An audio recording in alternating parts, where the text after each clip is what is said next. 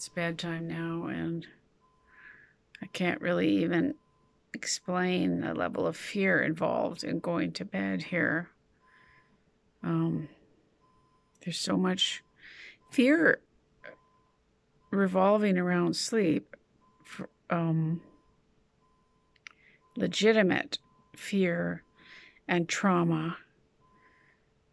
I can't tell you how many times I've woken up and I haven't been breathing here.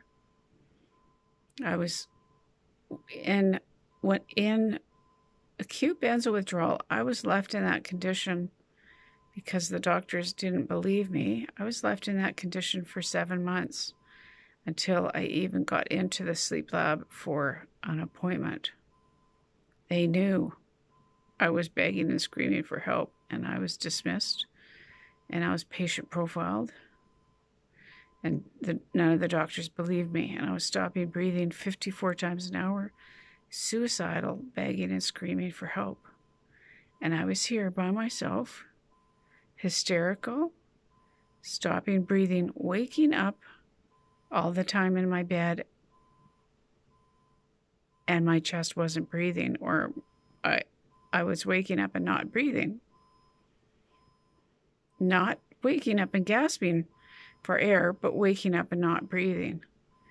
So there's so much trauma around what happened to me here.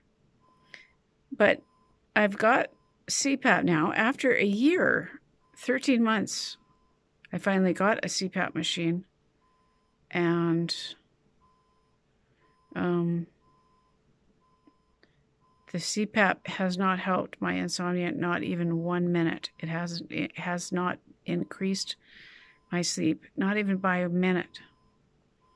And I was refused follow-up CPAP care and refused respirology care until recently, because some doctor got into a snit about me, patient profiled me, etc. I won't get into it. And I was refused care by everyone because of him. And, you might say, they can't do that. Yes, they can play games, and they can triangulate, and they can do, all sorts of things. Is it legal? Well, you can make it look legal and just say, I did what I could, and blah, blah, blah. You bullshit your way through it.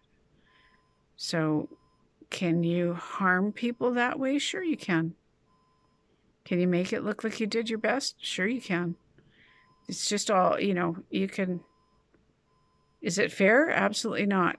Can it be done? Of course it can be done.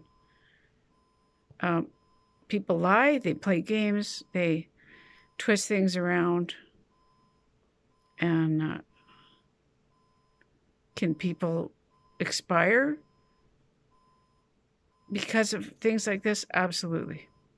Because of other people? Absolutely. Sure. Absolutely. There's horrendous trauma around sleep here.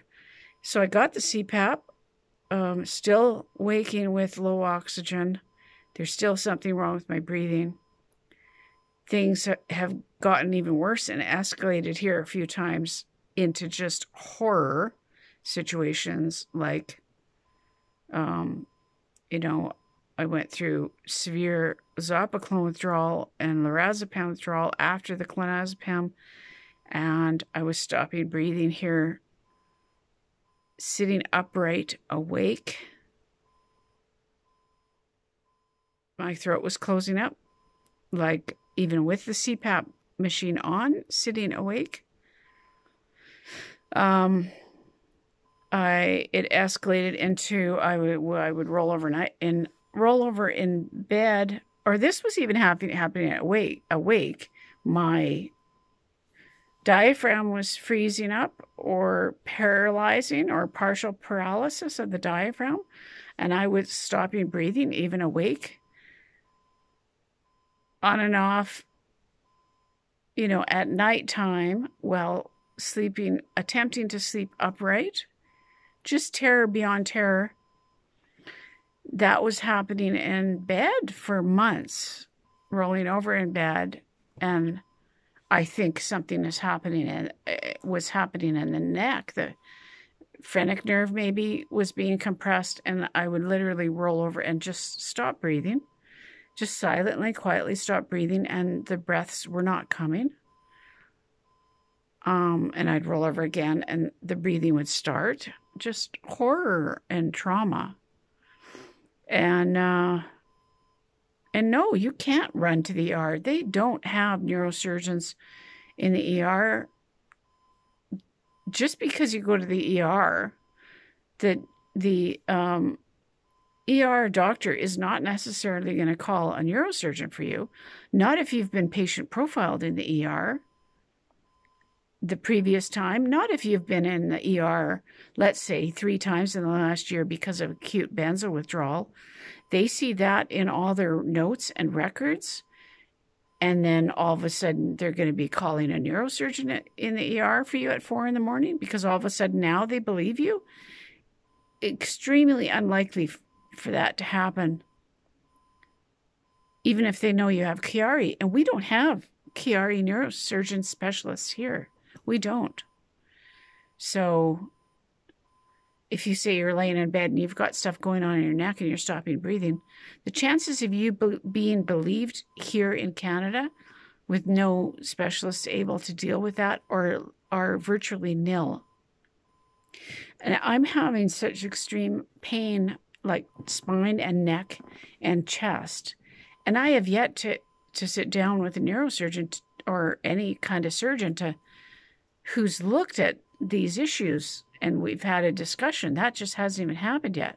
And I don't think it's going to happen. So, I've had a rare night of 4 or 5 hours of sleep. I'm kind of afraid because I'm in such tremendous pain right now, and it worries me. And the thought crossed my mind, if this is all, I have copies of my MRI, my brain MRIs, and I have brainstem and cerebellum compression. If this is all, Chiari malformation and brainstem compression and all of this breathing stuff, the low oxygen,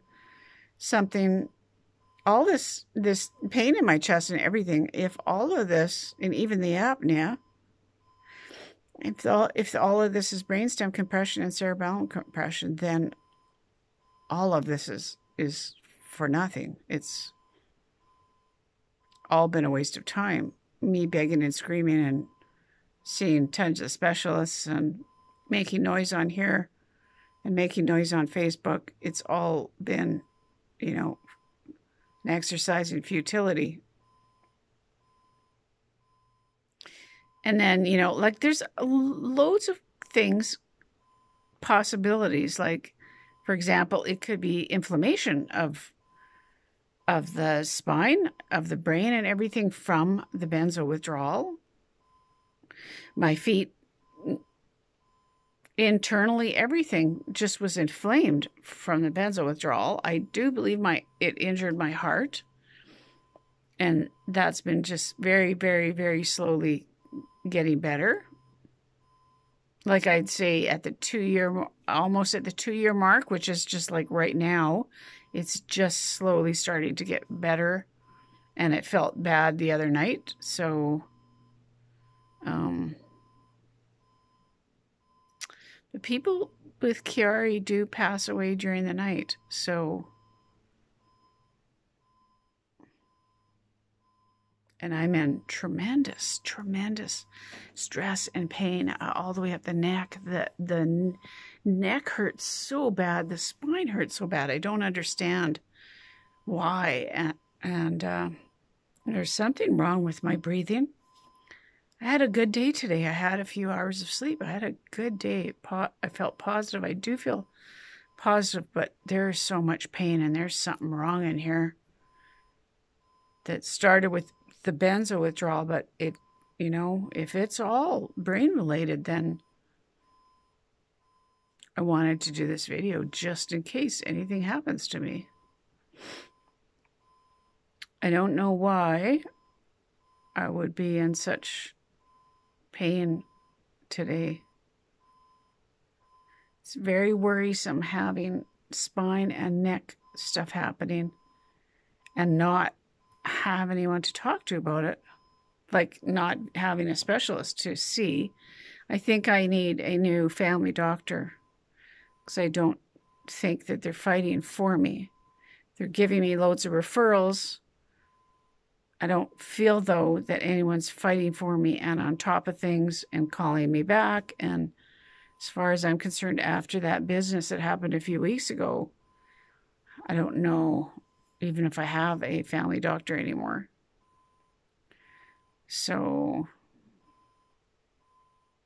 yeah, I just kind of wanted to make this video in case something bizarre happens. Because people do, with Chiari, do pass away during the night. And if that ever did happen, then clearly I wasn't getting the help I needed, right? And these videos will be around to show how hard I fought to get help. Sometimes bad things happen when patients are profiled and minimized and dismissed and told they're crazy and told that they're delusional. Whatever's happening to me, the pain's getting worse and it's shooting down my arms. The whole spine hurts now and up the neck. So hopefully things are getting better. Sometimes things hurt when they're getting better. And hopefully I'll get as much sleep as I did last night. So good night.